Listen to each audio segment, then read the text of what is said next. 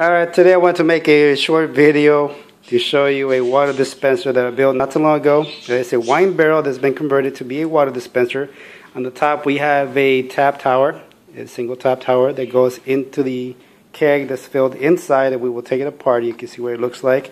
There is a top and the bottom. This ring covers the slit between the two. And I'll take it apart so you can see what it looks like inside. Inside all we have is a 5-gallon keg that's been filled with water. The line that comes or that goes to the tower, you can see plugs into the bottom at the tower. And the other line is not going to a CO2, it's actually going into a water pump. So there's the hose, goes off to the side. And on the other side, or on the outside, we have a hand pump. So we just pump it, and that's how we create the pressure without carbonating. Once we have the top back on, you can see all we have to do is pump it a few times,